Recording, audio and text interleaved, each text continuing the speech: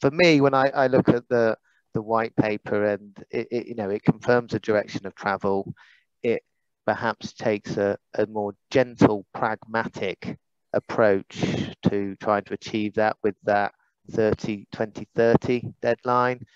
But I think in my first very quick look at the schools bill sort of confirms this. It does put in place some of the tools that the department may pull on over the years to come if it needs to give more incentive or more motivation in terms of to look at schools joining trusts. And I think the big thing that's different about this iteration is that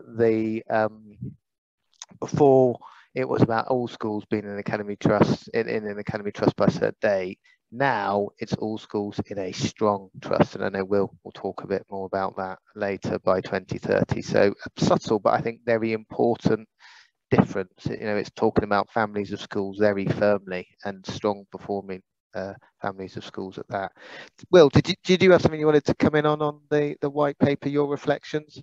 Yeah, I think it was a bit of an anticlimax in one sense. That might have just been I was expecting a bit too much. It feels like the first of many steps. It does set out that broader vision, and I picked up exactly the same thing around the focus on the word strong trust. I think the challenge now is how the definition and assessment of strong trust come into play.